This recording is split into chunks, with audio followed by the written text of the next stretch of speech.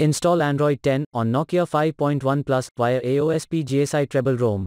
Please check the description for important notes and all the download links.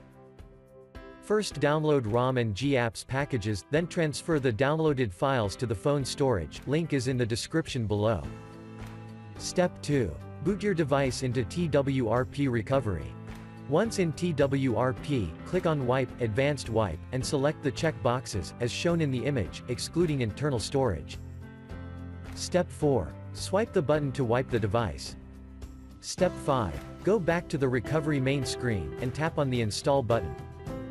Step 6. Navigate to the storage, and select the GSI ROM file. Step 7. Finally, swipe the button on the screen, to install ROM file. Step 9. After GApps flashing completes, select Wipe Cache and Dalvik from bottom left side of screen, and swipe to wipe. Step 10. When the flashing process is complete, hit Reboot System. That's it, you have successfully installed the ROM on your device.